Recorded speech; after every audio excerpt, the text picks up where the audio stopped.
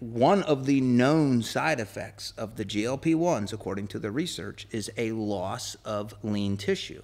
And it's more, the research says you're losing more lean mass than what you would lose from dieting alone. And so there's a strong argument for making sure that we are resistance training while taking these medications. That is your defense against losing lean mass while on these.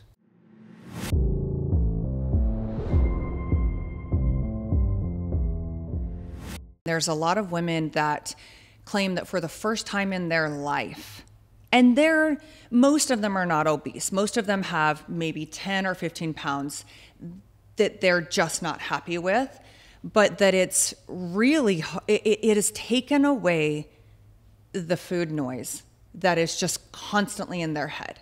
So most of these women have been dieting a good majority of their life, from teenagers up to this post-menopause space and this time frame.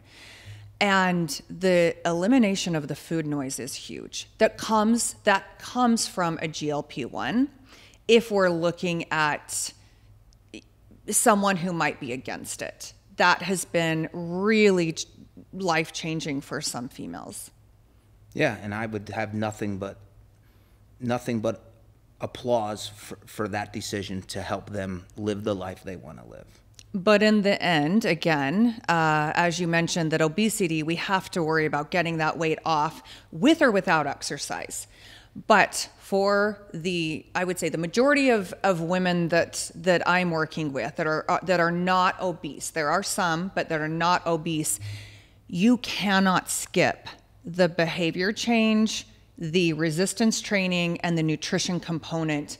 And by going on these medications, you have to tackle those for long-term success.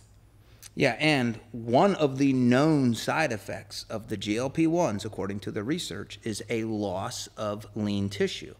And it's more, the research says you're losing more lean mass than what you would lose from dieting alone. And so there's a strong argument for making sure that we are resistance training while taking these medications. That is your defense against losing lean mass while on these. Okay. Well, you said dieting alone. What about a female that takes up running, that's a runner or a triathlete, any kind of endurance athlete that goes on a GLP-1 and is doing cardio as well? Is there the same, or no.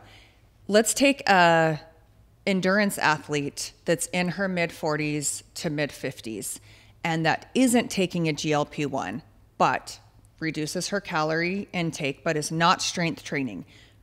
Would you assume that the weight loss would be, the lean mass loss would be similar to someone that was on a GLP-1 that was just dieting only without exercise?